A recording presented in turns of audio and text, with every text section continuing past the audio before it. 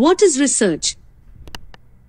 Research is a systematic and objective process of discovering, collecting, analyzing, and interpreting information to increase our understanding of a phenomenon, such as a social or scientific problem.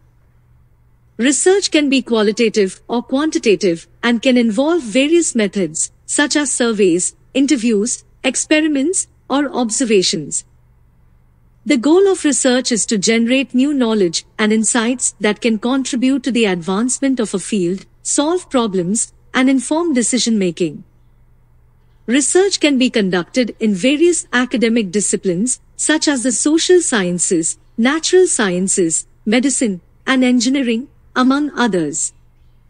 Research can take various forms, including basic research, which aims to expand our knowledge and understanding of a particular field or subject, and applied research, which seeks to address practical problems and develop practical solutions. Research can also be classified based on its design and methodology, such as experimental, observational, or descriptive studies. The process of conducting research typically involves the following steps. Number 01. Identifying a research problem or question. Number 02. Reviewing existing literature and conducting background research to gain context and understanding. Number 03. Developing a research design and methodology. Number 04. Collecting and analyzing data. Number 05. Interpreting the results and drawing conclusions. Number 06. Reporting the findings and disseminating the results to others through various channels such as scientific journals, conference presentations, or policy reports.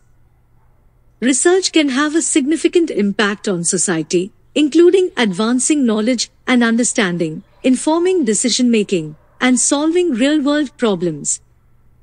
Research is often conducted in academic institutions, government agencies, or private organizations. It is an essential component of the scientific process and is crucial for advancing our understanding of the world and improving our quality of life. Here is an example of research in the field of medicine. A research team is interested in understanding the effectiveness of a new drug for treating depression. They conduct a double-blind, randomized controlled trial, where some participants receive the new drug and others receive a placebo. The participants are monitored over a set period of time, and their depression symptoms are measured using a standardized questionnaire. The data is analyzed, and it is found that the new drug is significantly more effective than the placebo in reducing depression symptoms. The results are reported in a peer-reviewed journal and are then used to inform decision-making by healthcare providers and policymakers. In this example, the research process has contributed to advancing our understanding of depression and the effectiveness of the new drug. The results will likely inform the treatment of depression for patients and contribute to the development of more effective treatments in the future.